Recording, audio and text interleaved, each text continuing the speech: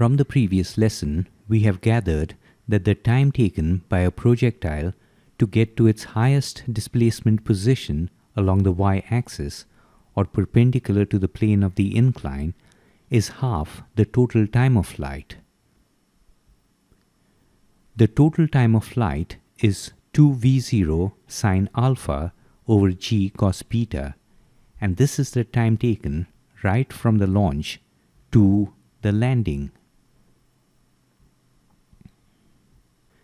And therefore, the time of flight from the launch point to the maximum height position is v0 sine alpha over g cos beta.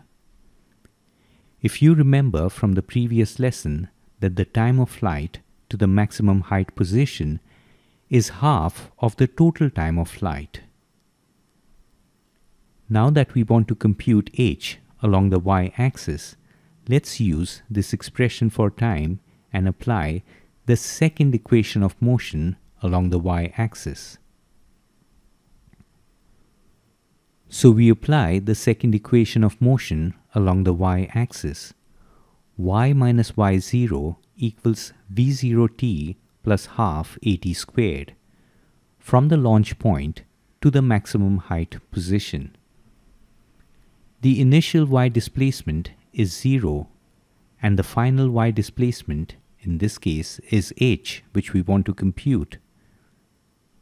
The initial y velocity is v0 sine of alpha, and the acceleration component in the y direction is minus g cos beta in the negative y direction. And we obtained the time taken to the maximum height position, which we will substitute next into here t and here t squared. Substituting for the time t as v0 sine alpha over g cos beta in these two locations, we obtain the height h as v0 squared sine squared alpha over 2g cos of beta.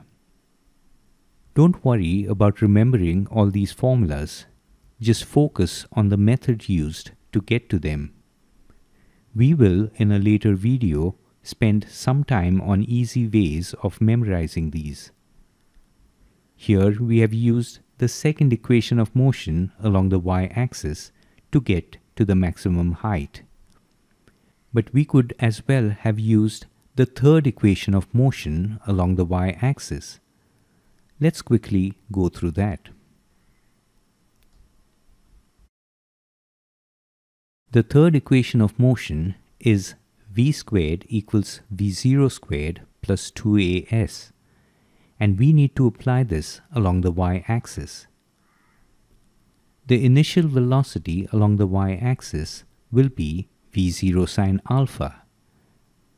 Now, at the maximum height position along the y-axis, the final velocity of the projectile in the y direction will be 0.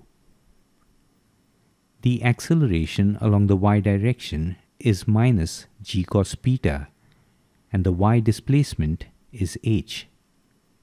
And from here, we get the y displacement as v0 squared sine squared alpha over 2g cos of beta, which is exactly the same as we had obtained earlier using the fact that the time taken to the maximum height position is half the total time of flight.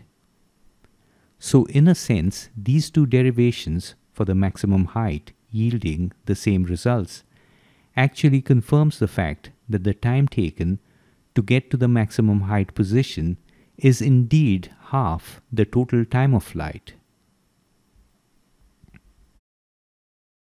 Now over the last few lessons, we had derived certain expressions for the time of flight, the range, the maximum height of a projectile, both from ground-to-ground scenarios and launches from inclines. And they are not so easy to remember. So in the next lesson, let's spend some time on how we can remember these formulas more easily.